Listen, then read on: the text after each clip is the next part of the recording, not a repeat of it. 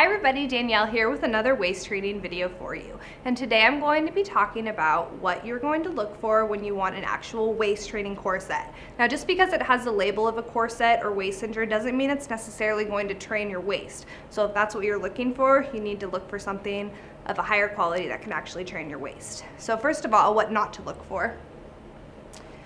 This is what you would call a fashion corset. It has plastic boning. What you do not want plastic boning for is it will actually get warm with your body. It will mold and bend, making it not waist trainable.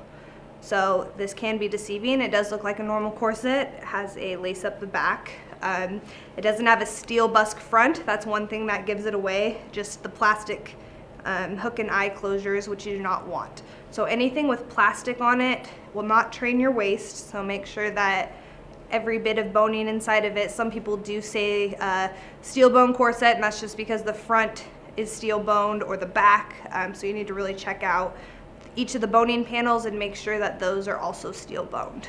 So you do not want this to train your waist. This is for something that just looks fancy, nice occasion you want to wear.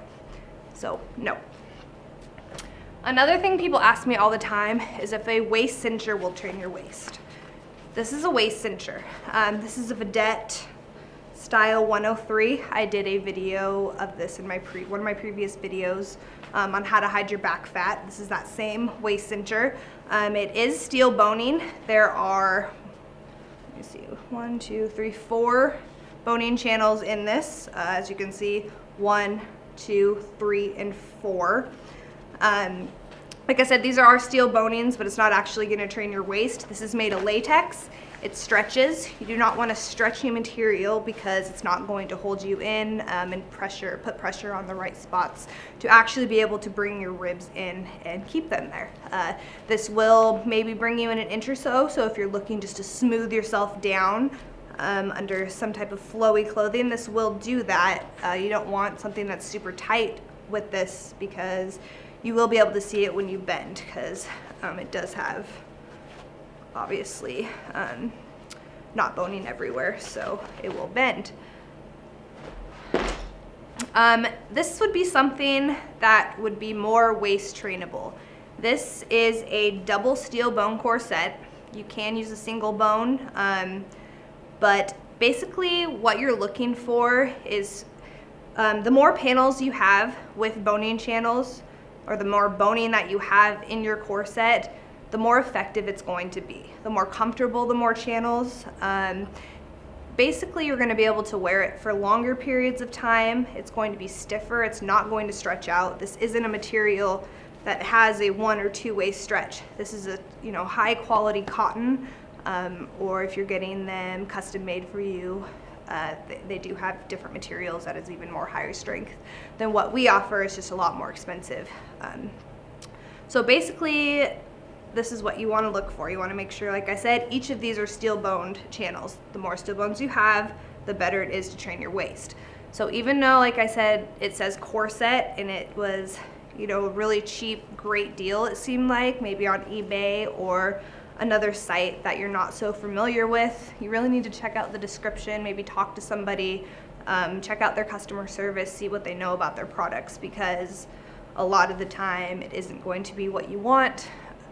With a corset, you kind of get what you pay for in a lot of sense.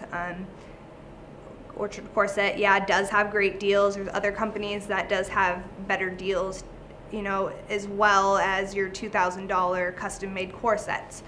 But you really need to check out those companies as well, like I said, to make sure that it is actually what you want. It is going to train your waist, because if you are going to put the time and dedication into something like this, you want to be wearing something right.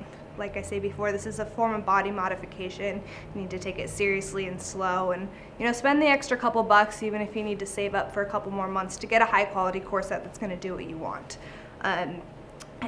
Corsets that don't have or aren't made with strong material and don't have a number of boning or have the plastic boning in them, they will fall apart a lot faster. A waist training corset should last anywhere from 10,000 up hours, when a fashion corset or You know, any type of cheaper corset may last you only $1,000 or less, depending on how much you were using it. So basically, you get more bang for your buck going the higher route and spending a little bit more cash and getting something that you really need if you're serious about this. So if you have any questions about this, feel free to ask me. I will be happy to research it for you if I do not know. But yeah, so thank you for catching my channel. My name is Danielle Disease. Catch me next time.